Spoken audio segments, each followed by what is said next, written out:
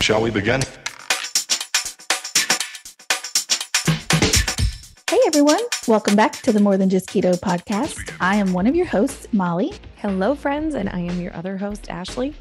Social media, let's start here. Mm-hmm. It is an amazing tool that we have to get inspiration. We've talked about this a million times, how important it has become, specifically the community that we're currently in. And I know a lot of health and fitness communities have the same kind of small, tight-knit groups, but also larger groups, and just the vibe with getting healthy and living your best life. It seems like there's a lot of support in these groups, right?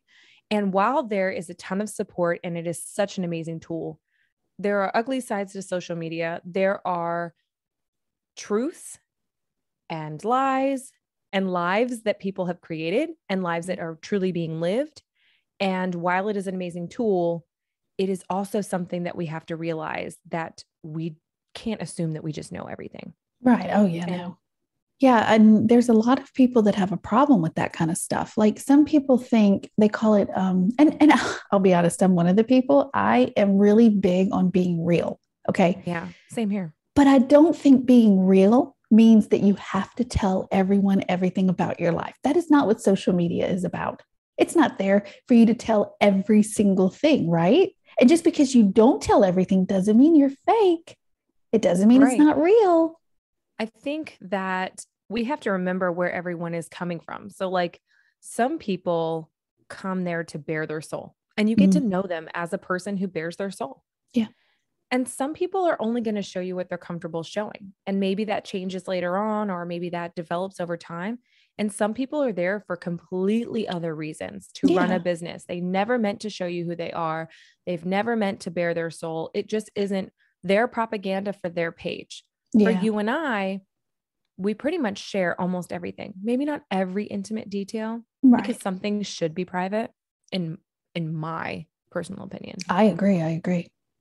But 90% of the time we show what's actually happening and what's really going on, how we're really feeling, and portraying the actual journey. We're not talking about, we don't mention things when we mess up, and I say that in quotations, or, we're really big on that. But some people want to get on and they want to spread light and love only, right? Yeah, some people want to get on because maybe their life is extremely dark in other ways, and this is a safe haven for them, or safe space for them. Yeah. And you can't assume anything. That's really what this is about. Is this episode is about curating a journey that is for you, right?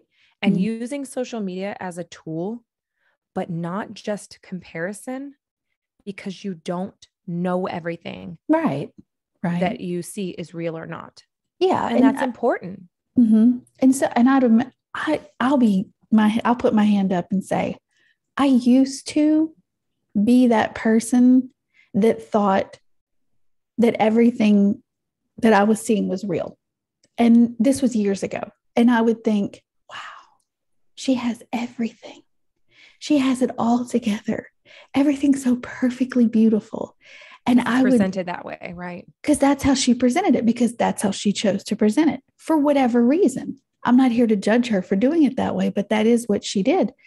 And I'm speaking of actually 2 or 3 from years. I'm talking years ago. Nobody that I see now. To be honest with you, I honestly, if I try to think of anyone who only shows the beautiful side on Instagram in our community, I cannot think of one person. And we'll get to that point later. Okay. because that's a choice. And it is a choice. And if somebody does that, that's fine. But can't, I'm sitting here thinking, I'm talking, these girls are like, they all have that certain filter, and they're selling something. And they're selling something. And it's their lifestyle, right? It's their lifestyle, and that's what they're trying to sell. So that's what they do. And it works. It worked because I thought, I can have that. I want that. And I got to a point, I'm not going to lie to you, and I've shared this, so I might as well just say it. It was when I was in Beachbody. So I got to a point where I was just tired of seeing it. And I left, I had already left, whatever, but I quit following all these people because it wasn't making me feel good. I wasn't proud of myself for feeling jealous or coveting what they had. And I would think, why can't I have that? And it sounds so pathetic, sort of, but I don't want to say that because there's probably other people that feel that way. I think it's natural. It's a human thing. Sometimes you can feel that way until you realize, for sure. Right. Until you realize, I think for me, which just totally changes the topic, but for me, it became a point where I had to work through that time. I separated myself from social media and I turned to being grateful. I turned to meditation. I turned to doing it because it really was taking that big of a toll on me. And that is embarrassing to admit, but you know me, I'm real. Yeah. No, I'm going to tell you the good, bad, and ugly. That's in our description, the good, the bad, and the ugly. That is. Yeah. So, I did, sadly, I'm ashamed to say, I had such an issue. I had to step away from social media and get it together. And you know what? I started realizing all that I had. And I was like, I have this. And I started thinking, and really appreciating. And when you're grateful for what you have, that coveting and that comparison and that, wanting what someone else has goes away. It really does go away. So I guess my point to say all that is there's probably plenty of people that are where I was. And so they might assume that people are faking, that they're not being real because they're showing a certain thing or they're not giving everything. But like you and I talked about, just because they're not showing everything doesn't mean they're fake. And I think that's important. I do think that's important. And I think that it's okay to find the people and follow the people that you're inspired by and use them as inspiration. It's very easy to get trapped into the comparison. They call it a trap for a reason, right? And it is, because it's very easy to covet someone else's life, to covet what they have, to want what they have. We've all been there, right? We've all been there at some point where you're scrolling through, and I've been there, and I'll give you an example. I'm scrolling through, I was extremely heavy, and I'm just drooling over these transformation photos. Oh yeah. Yeah. I mean, just like, wow. I did that too. I mean, I wish that was me. I want to be that. How did she do it? Right. And so we know this happens, and there's one thing to be inspired by somebody's story and their journey. And there's another thing to like want to have someone else's success. Right. We've talked about this so many times, right? That's that person's success and it's not yours. It doesn't belong to you. You have to go find yours. Right. Let that motivate you, not consume you. That's the difference, right? Yeah, that's good. And a big thing, and this is to your point earlier when you said, on my page, when I'm there, I don't see those things. And that's important because you choose what you consume. That is right on. And so you're not seeing it because you're physically seeking what makes you happy. Yeah. And so you have to remember that social media is going to give you exactly what you're looking for. Yeah. And this is important. If you're looking to be angry and to be agitated by what you're seeing and consuming, it's much like the news, right? You're going to find it. Yes. And it's going to follow you. And it's going to show up at the top of your screen and all those bubbles to watch. And every time you watch and indulge in them, it's going to be there the next day. And then there's going to be more suggestions for you to consume that type of emotion. Yeah. So it's important that you choose your space. It's important that you carve out your own path and you share your own journey. And it's important that you're careful who you let in, who you're watching. You decide, for me, social media is a safe space. I come there as it's kind of like my diary. I share my family, my journal. I share my personal things. I share my mental health a lot. I've shared a lot more of it in this last year than I ever have. Yeah. I've bared my soul several times there. And I've always been met with such amazing support and feelings of community. And in a time where I felt really alone, I knew I wasn't alone. Yeah. That is such a gift, but it doesn't always go that way. So you have to be a smart consumer when it comes to social media. And it's funny, but you have to curate your space just like you do in your real life. You don't let people treat you a certain way and you don't expose yourself to things you don't like. Right. And I think sometimes we let outside influence dictate what we're seeing and what we're consuming and what we're getting involved with, even on social media. there was a time when I had zero filter, like zero. Poor Pete, my husband, poor husband. I would say whatever came to my mind. I would share everything. Like I had always, and I was this way for like my whole life. I didn't have a secret. My life was, I used to say, my life is an open book. Open it up. I will tell you all about it. I just, that's just how I was. But I'll be honest, looking back now, as I say that, there were certain things I didn't tell because I didn't want to be judged or whatever. You know why we do that? Why? Because we think that if we tell everyone everything, that they're not going to find out what we're hiding. Because we look so open that there couldn't possibly be anything we're hiding. Oh, you're right. Because you know who's like that. we give you everything. Everything. So we are so honest. What would we hide? You know what I ate for breakfast. I told you when I chewed a top of a pin. I'm hiding nothing. I'm so honest. Yeah. I'm honest. I'm real. I'm presenting this to you. Yeah. Because you want someone to believe it because you want to believe it, but you have things that you're not sharing. Oh yeah. Definitely. That is why we do that. I learned that. Well, that's interesting. Psychology. That's like psychology. I learned that. It is psychology. Yeah. It's a form of barrier protection.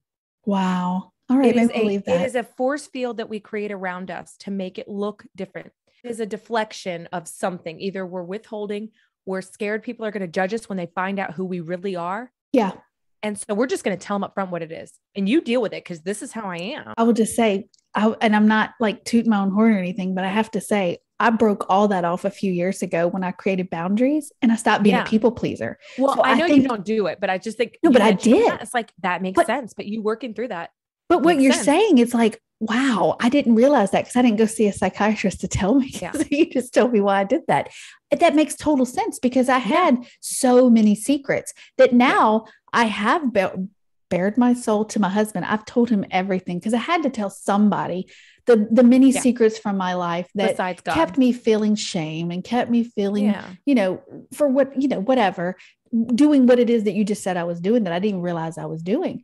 So now I'm totally free because now everything has been given to the person I trust. Because here's the thing. And they protected it. The support, once you decide you're ready to let go of the information, lets you take down the barrier, which is the oversharing of information is a protection as a way of you being able to say, well, I told you everything. Like I'm not hiding things or, I would just tell you, or it's a form of self-care in a way, self-preservation that comes from trauma. It is literally marked trauma response. Wow. It's how we deal with situations when we're not sure if we're safe. And I know that sounds so crazy, but when we don't know we're safe, we make these choices to protect ourselves. No, I think it doesn't sound crazy what you're saying because it actually makes so much sense because I never really felt safe until with a person. Right. Seriously. And that is literally fight or flight mode kicks in. And I had a lot of trauma. And so I was hiding a lot of things because I didn't want people to know. And those things, even though we think we're hiding them, they still take a toll on us on the inside. We pretend that they don't. There's a part of us that can't feel it. We just can't because we have to stay sort of numb in that area. Yeah. Because then the showing of all this won't withhold. Yeah. Yeah. So in order to put everything on the table has to be there. And if you are feeling all the things, you can't have the table. So there's a sort of like, I know, but I can't. Yeah. But like, look, I'll just do all of this. But like, look at all this. Let's just make everybody laugh and let's just all have fun. It's a way to compartmentalize your, do you have a degree in psychology, Ashley? Because I think that you should have been a psychologist. The way that you're obsessed with enneagrams, which is a form of psychology, it is. It's a study of people and it is categorizing people, is the same fuel that I have to understand the brain and why people make decisions and what we do. I know that I did that. I had to work through that. Mm-hmm. And I'm still like, I'm this kind of person. And it comes from wanting to seem confident even when I'm not. So I've typically come off as more arrogant or funny or sarcastic because I don't want people to question my authenticity. And they can't do that when I'm acting that way. And it's just a form of protecting yourself, you know? Wow. And when you trust people, yeah, that guard totally different thing. Yeah. It's totally different. But I always really say is. It's like a first date. You always show up as the person that you want to be. But that doesn't mean that that's not who you are, but that is your protection self showing up for you, you know, looking out for you. This has a lot to do with social media because I agree. What we think is safe. And we think if we can trust our community, then we can be vulnerable. Yes. And if we can't, that's kind of how that feeds in. No, I love that. I love how that connects to each other because it all makes sense. I feel like as you say that, I'm just thinking the person I trusted first was my husband. Now, not my first husband, but this husband. And I was able to tell him all my dirty little secrets, all of them. Right. Everything. Just the truth about everything. No matter what, I told him. I knew deep down that he was going to still love me, but I felt like you were afraid of rejection even then still, right? I was, because I was taking a big risk and telling him everything, but I did it because I knew I needed to. And the freedom that I felt after that is like no other. Dare I say some anxieties that I had dissipated. And since then, and this is where it ties into social media for me. Okay. Because I feel so safe in my environment, my everyday environment here, because I surround myself with people like you, like my husband, people that I trust and people that support and love me. And I'm not fake or phony or pretend to be a certain way or make you like understand me. you even. Yeah. Right. Even, I mean, like same person, different body, different hair color. Yes. I mean, but it's like two brains split into one, or I know. One brain and two bodies. Yeah. Yes. So that is like bonus.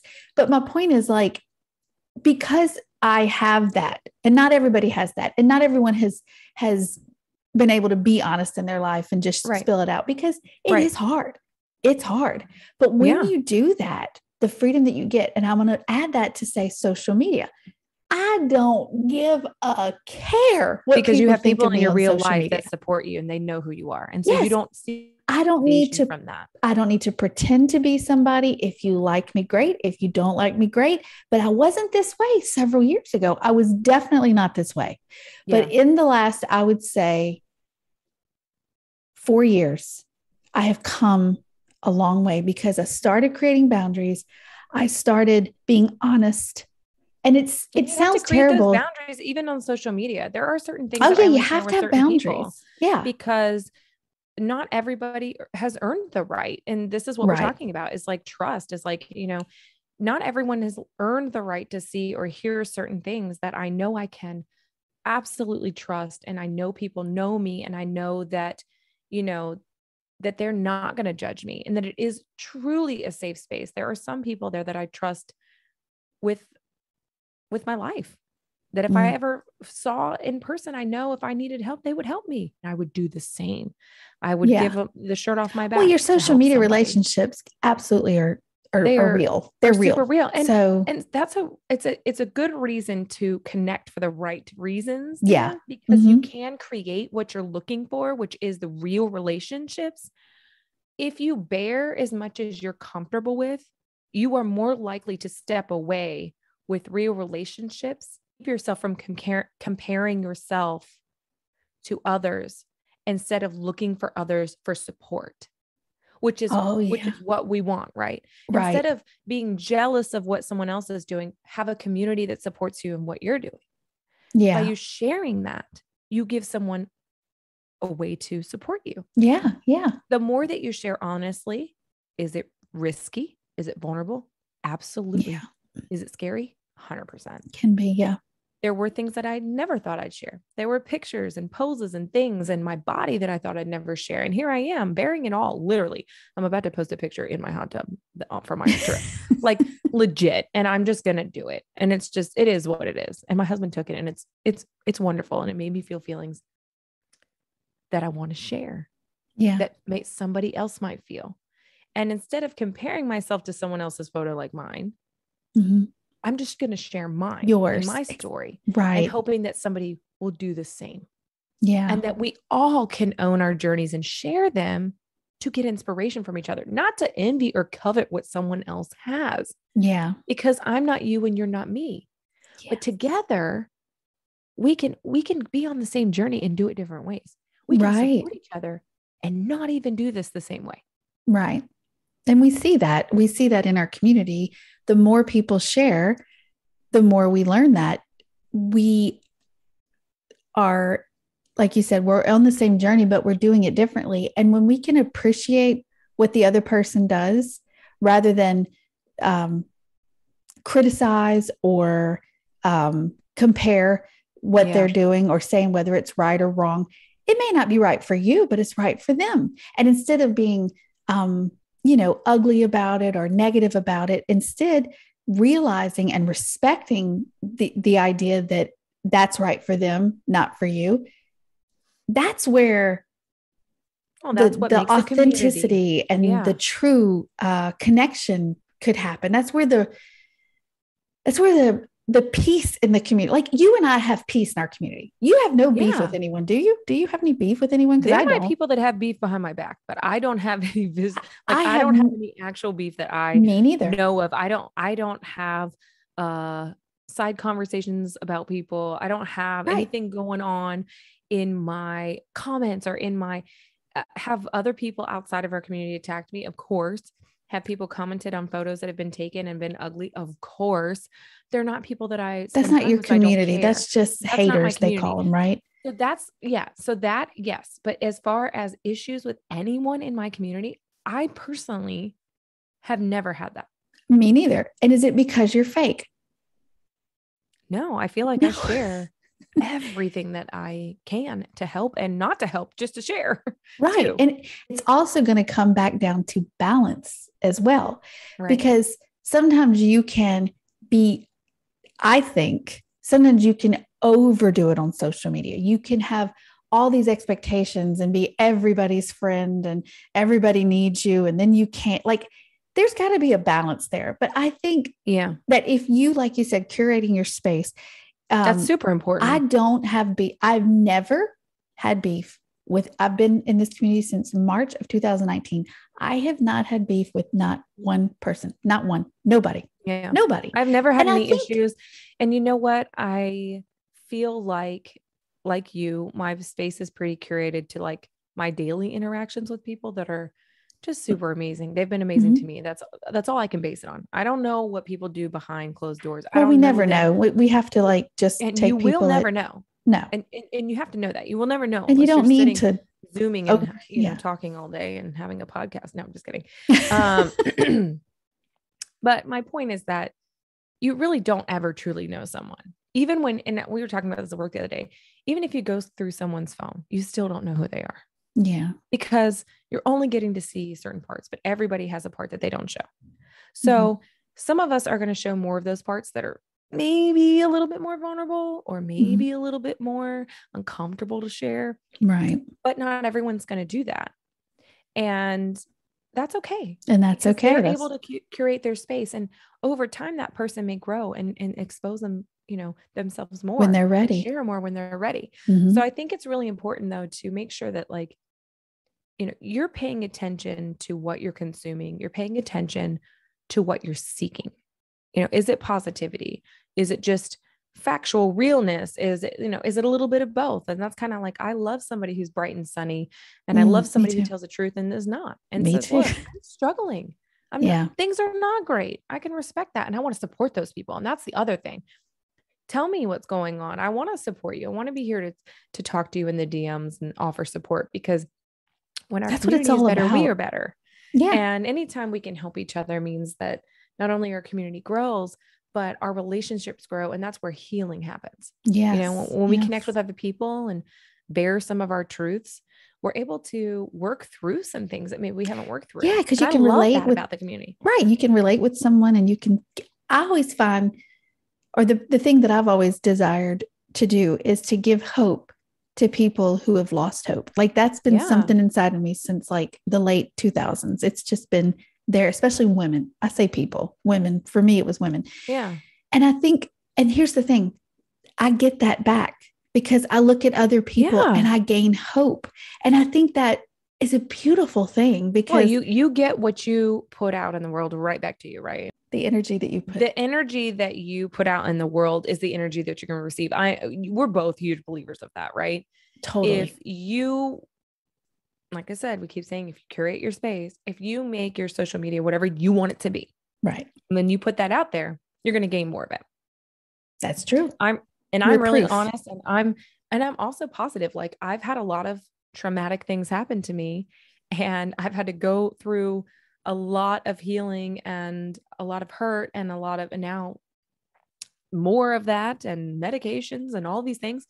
And by sharing and getting to connect with other people, I've not only helped myself, but having those conversations in DM has helped me talk about it, work through my trauma. Yeah. And also I'm helping someone else. Right. Who maybe was like, dang, I didn't think of it that way. So yeah, I definitely absolutely think, perspectives. Yeah. And instead of comparing yourself to someone else's journey, finding friendships and finding community is more of the direction that we want to go. Because here's the thing, at the end of the day, it's your social media. It's your account. It's whatever you make it. And that's how it's supposed to be.